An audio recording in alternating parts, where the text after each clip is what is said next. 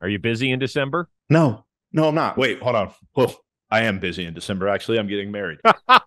She just laughed from across the room. Do you have a weight goal in mind for your wedding? Ooh, good question. Ryan, do I have a weight goal in mind for our wedding? She says no. So yeah, it's like 232. Wait, do you have to be clean shaven for your wedding? Yeah. Ryan, do I have to be clean shaven for the wedding? This is amazing. Did you say yes?